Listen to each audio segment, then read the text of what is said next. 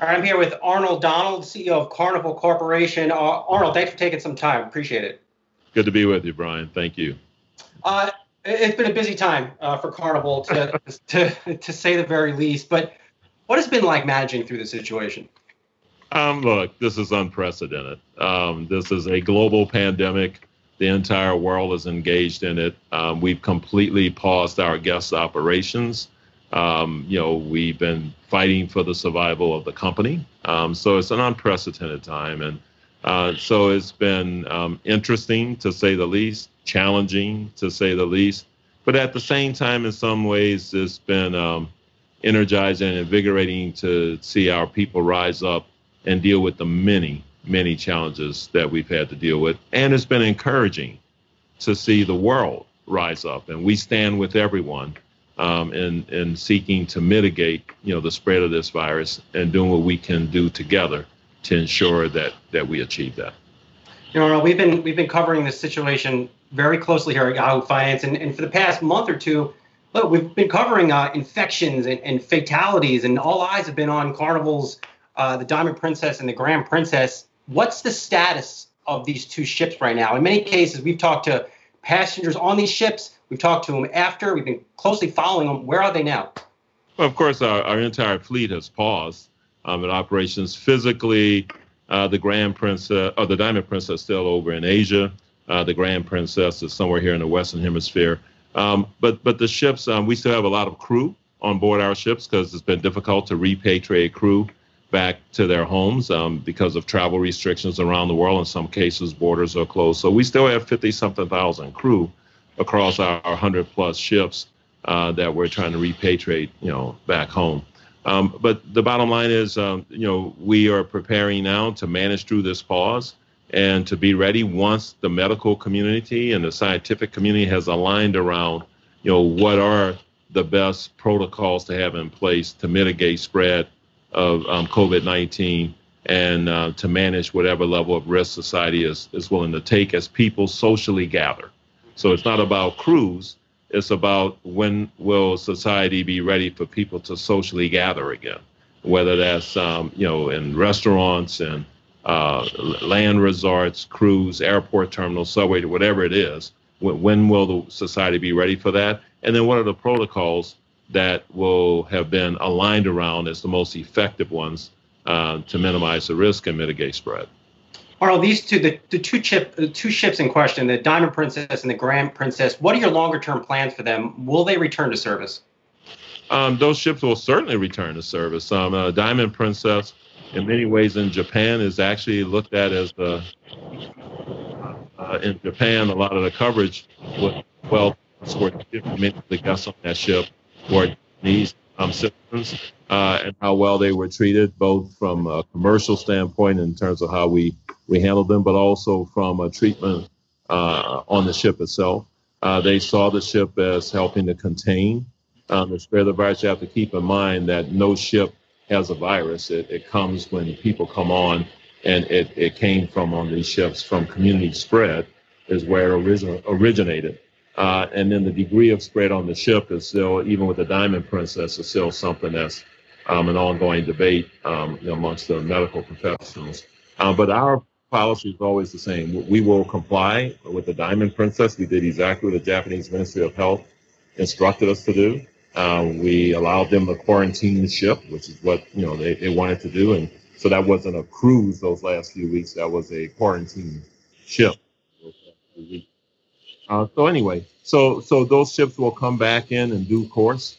I think the Diamond Princess will have a nice reception in Japan, which is the home market for that ship. And the Grand Princess, when she comes back, I'm sure she'll have a nice reception in the market. Arnold, you mentioned procedures. What type of new procedures are you going to put in once the ships do go back into service? New cleaning procedures, new operating procedures. What have you learned? Brian, you know this well from covering the industry a bit, but, the cruise industry has always had really high standards of protocols around health. We sailed to 7 continents. I have 105 ships, 9, different brands, and we sail everywhere in the world every year.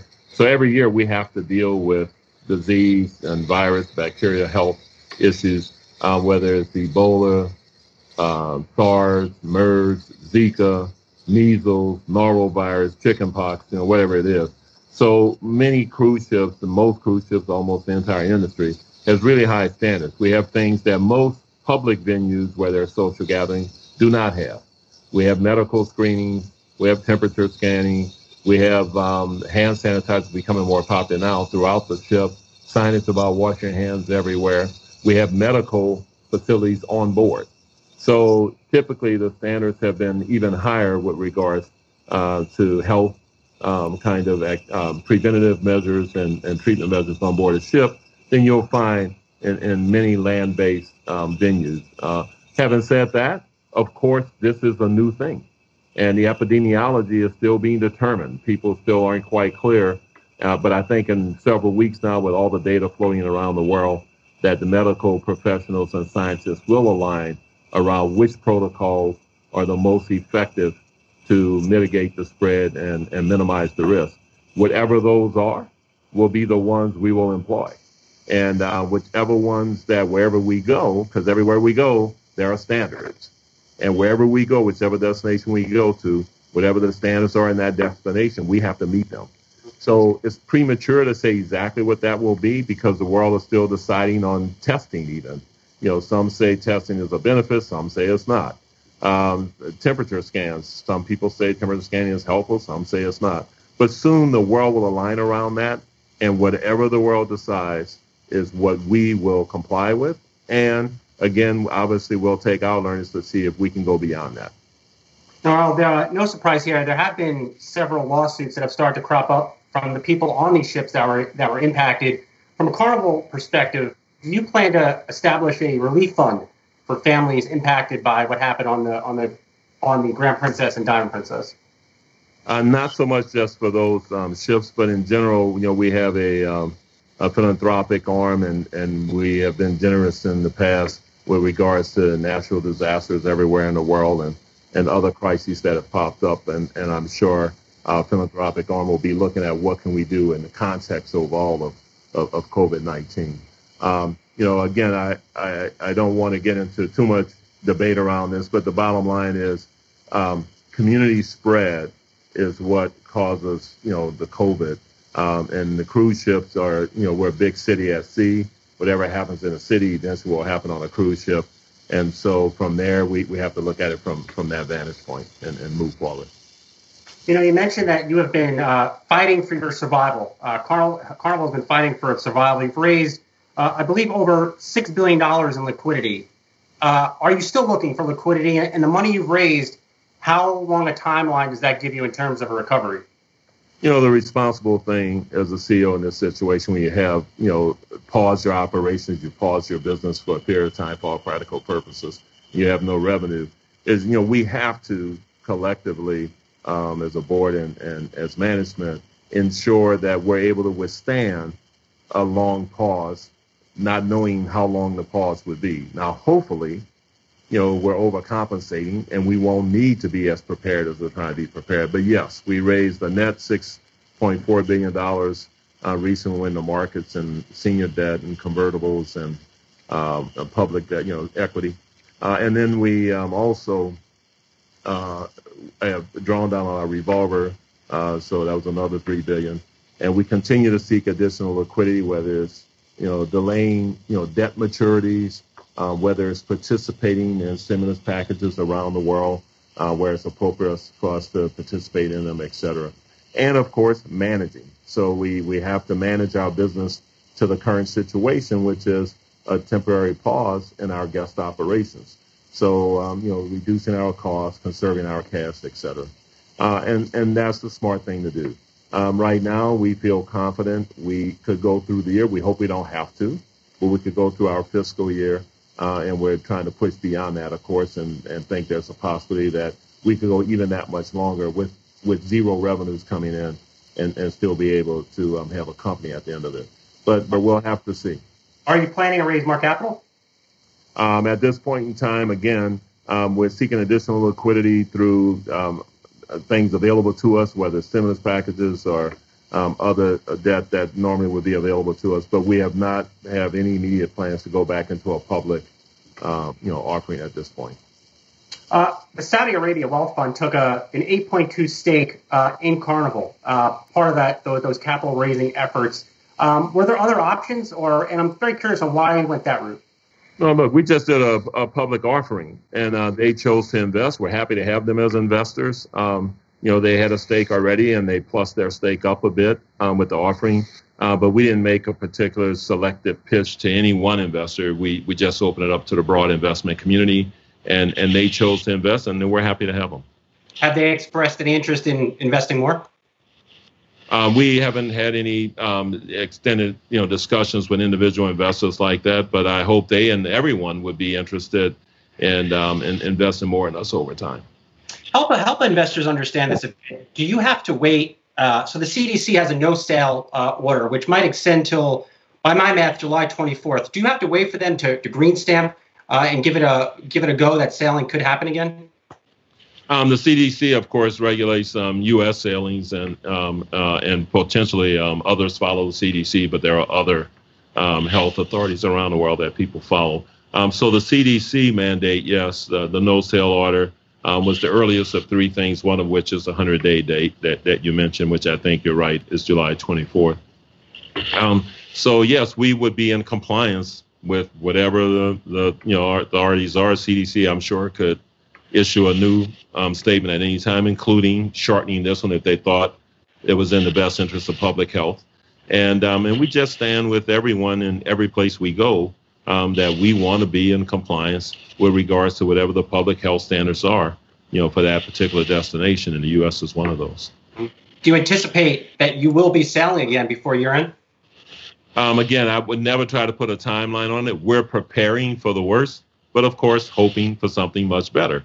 And I think what will determine that, it's not about cruise. It's about social gathering and society's willingness to have people socially gather. If people are socially gathering, that's a condition necessary for cruise, because that's what cruise is. And if that happens, then within the protocols that are defined in the various destinations we go to, with any supplemental things that we think we can come up with to further enhance the guest experience and de-risk any health possible complications, we'll do it. So could it happen before the end of the year? Absolutely. Will it happen? I don't know. Are we hoping that would happen? Absolutely. And I'm sure there are a lot of people out there, including a lot of our previous cruise goers, that are anxiously awaiting for the green light because they want to cruise. People are still booking, especially for 21, but even for 2020. And as soon as we're able to cruise, I know there's a lot of people that are anxious to cruise with us because, as you know, Brian, cruise is the best vacation experience and the best vacation value there is. To that end, Arnold, the bookings for early 2021, how are they looking? 2021 is looking good. I mean, we are continuing to get bookings there. There are a lot of people who have cruised for many years and have confidence, and they're anxious for a cruise, and so they are looking good. They're and that's about all I can say because we're between quarters and stuff. But the bottom line is, 2021 we are getting bookings and they're good. The big question here is, were you surprised that you didn't have there was no relief for the cruise industry from the government? And I get it. The cruise line historically has not been domiciled in the U.S., but you guys employ a lot of people and a lot of folks in the U.S. Not just the cruise industry, it's also the supply chain. No, absolutely. You're absolutely right. We have 150,000 employees overall, many of them here in the U.S., but one job on a cruise ship is maybe 4 to 7 other jobs in the economy. We're a huge economic multiplier. So first of all, I think it's most important that the people who are dependent on cruise are taken care of in this crisis. And that includes, travel agents. We have a lot of travel agent professionals. This is their livelihood. Many of them focus or concentrate on cruise. So those people, when we're not cruising, it really hurts them. We've done some things to help them in terms of honoring commissions, even on canceled cruises and so on, to try to help them. We also have a host of other people, from little tour guide folks who run dog sled tours in Alaska to Uber drivers and taxi drivers, baggage handlers, restaurant owners, airlines, hotel owners, when people spend a night before they get on a cruise. So it's a huge economic driver, and all of those people have been impacted. The workers in the restaurants, everybody's been impacted. And it's important, and I'm happy that there has been stimulus money trying to support many of those small businesses and those individuals. For us as a company, we've been devastating with other companies in travel and tourism. It's been devastating for us, and so it would have been nice. We never asked for an infusion of cash or anything, but it would have been nice to have had some form of support, whether it was in guarantees of loans or whatever. But that didn't happen here in the U.S. And so, we went out and did our own non-governmental type financing, and were able to secure enough to give us a runway. Are you, just given how things shook out here, are you open to being domiciled in the U.S. and then in the hopes of getting some government relief? We're a global company. We were incorporated in Panama. More than half our income comes from outside the U.S. We're dual listed. We're listed in the London Stock Exchange and the New York Stock Exchange. We're a truly global company. You never say never about anything, but we wouldn't consider changing domicile to participate in a stimulus package. I mean, we wouldn't do that.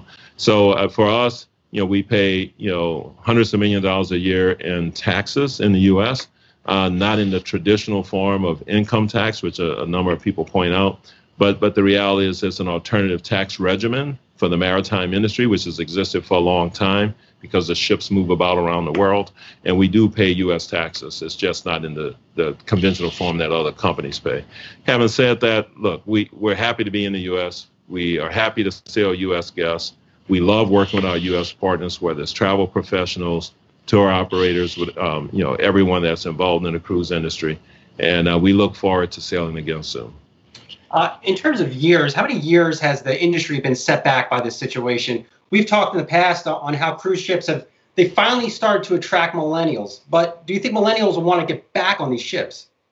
I think everybody's going to get back on the ships. And millennials over-indexed on cruising prior to this happening. I'm sure they'll be back again once we start sailing again.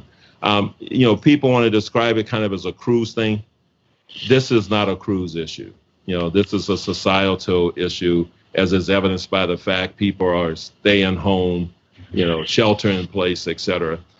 When society is ready to socially gather, and society feels that socially gathering does not have undue risk, health risk, then we will cruise. Once we start cruising, the benefits of cruising, which attracted millennials and every other generation before, will attract them once again. This is in no way unique to cruise in any way. Well, Arnold, you have some giant ships coming down the pike 5 years from now. Have the ships just gotten too big, given what we might see going forward with social distancing and all the crowds on these ships? Are you rethinking how you design these ships? No, we're not. I think the reality is, if you think about a large ship, first of all, we're building small ships too. We have ships under construction that have 200 guests, and we have ships under construction that carry 6,000 guests. But those who've been on cruise know when you're on a large ship or even a smaller ship, it's not like everybody's moving in one big glob all over the ship. That's not how it works. And the larger ships actually have more space. And so there's actually opportunity for more natural social distancing on a number of the large ships. But in the end, all of this is in this moment. In several weeks' time or a few months' time, there will be an alignment from scientists and medical professionals. What is the best way to mitigate the risk of this particular virus? And whatever that is, we'll be able to deploy it on ships as you can deploy it elsewhere, wherever, as long as there's social gathering. If there's no social gathering, there's no cruise. But if we're social if universities are open and dorm rooms and restaurants are open and airline terminals and subway stations, if those things are open and receiving people, then the cruise will be able to as well. Lastly, Arnold, bottom line, do you think Carnival survives this? And what does survival look like? What does your company look like coming out the other side? I think clearly initially we're going to come out operating smaller than we did before we went into this, but that's because there won't be some light switch. Every destination is not going to open simultaneously. Every world market is not going to have instantly the same protocols. That's not going to happen. So it kind of shut down gradually as the virus moved from east to west, and I suspect it'll open gradually as different jurisdictions and destinations determine their own way forward concerning public health. So with that in mind, we'll do a slow ramp up, fitting in wherever we need to fit in. But eventually, I think the cruise industry will be as robust as ever and be back on a road forward once society again adapts to COVID-19. And you're still committed to China. Coming into this year, you were supposed to have, I think, 5% of your capacity devoted to China. But given where this started, are you still committed to the Chinese market? Yeah, we're committed to the Chinese market, but of course, the first place we shut down was China because that's the first place the virus hit. And when the virus hit there and became pervasive, we stopped sailing with our ships in China. It's only a small percent of our fleet, but of course we did. But China is still the largest market in the world for everything. It will be the largest market in the world, most likely for cruise at some point in the future. Has the timelines changed for everything? Everywhere in the world, the timeline has changed for everything. But beyond that, eventually, as the world adapts and moves forward, China will once again be a robust market opportunity for every industry, I suspect. All right, let's leave it there. Arnold Donald, CEO of Carnival Corporation. Thank you for taking the time. We'll talk to you soon. Talk to you soon. Take care.